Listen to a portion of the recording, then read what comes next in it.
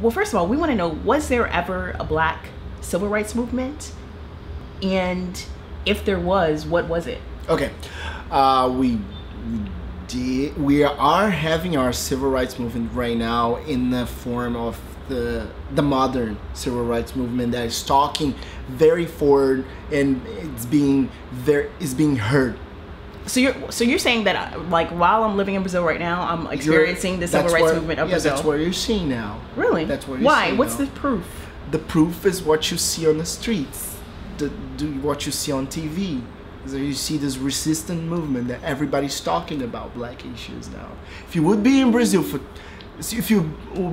in 2000 Mm-hmm. that will be another Brazil. Mm-hmm. A Brazil where black people would never dream to have all their kids going to college.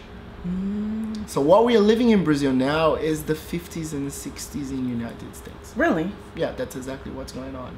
Not that in the 50s and the 60s in Brazil we didn't have people talking about it. We had, but we have much more resistance from the whites to understand that they need to hear us, because that was the second or the first and the second generation of this new arrived immigrants that came to mostly take over the place of the black people in the fields.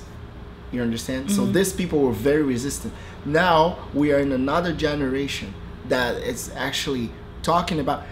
There were a lot of black people doing a lot of good work in the 60s and the 50s. We have great people. I can say Abdias Nascimento, Milton Santos, Jurema Werneck. You have a Conceição Evaristo. These people are years working, like light years just working ahead of us. But they never had the space on TV to talk about something. There was never a Facebook where people just, like, you know, we're today there is a video that is becoming viral because of something that a big TV broadcaster in Brazil just did. Shit. Well, let's talk about that, because I think that's even a good example. I'm sorry, shit. Let's talk about that. I mean, I think that's a good example. Let's make this connection. So I think 2 days ago, Global released the preview of its newest 9 o'clock novella. Now, in Brazil, what happens, Global is like, there's multiple television stations, but Global is like the only one that really matters. I'm just telling the truth. You say that. Yeah.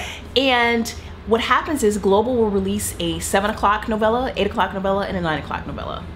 And its new 9 o'clock novella is set in Bahia.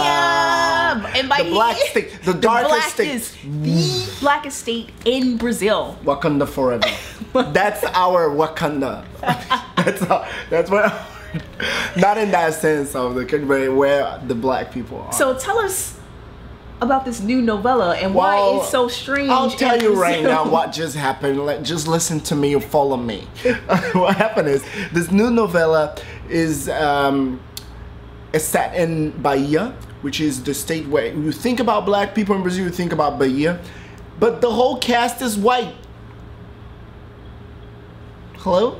And I was like, what? And then I did a video yesterday, like, not yesterday, tonight, like 2 a.m. I finished this 2 a.m. and I did a video showing a state very white in Brazil called Santa Catarina. In this state, I put all the characters black. A novela vai contar a história de duas irmãs que disputam o título de rainha da festa da Oktoberfest. E no meio dessa confusão toda, vai ter um primo que vai chegar da Alemanha, que foi mandado para fazer um intercâmbio pelos pais, e esse primo vai basicamente fazer com que as duas disputem o amor dele, e vai cada vez mais fomentar que essa novela, essa trama fique cada vez mais apimentada. And people are just like, what? People just watch. Sometimes people just were watching because I receive a lot of messages right now because it's going viral now. And people are like, it doesn't make. Oh, I understand what you mean. Because I feel like this state is totally Germanized. A lot of Germans and when Polish. you go to the south of Brazil, it is basically the whitest part of Brazil. Yeah, and white to the extent that the people look European. Yeah, because these people, they came in order to substitute or to take over the place of the black people. So we were supposed to get that land, but then Brazil decided, it's true, okay? It's Wow. true. Okay. We were supposed to get that land, but the Europeans, the Italians, they came and they received And we're given that land for And very free. Or was it free or free, like? that was free land. A lot of free land tickets. The Brazilian government paid the tickets for the white people to come and gave them land.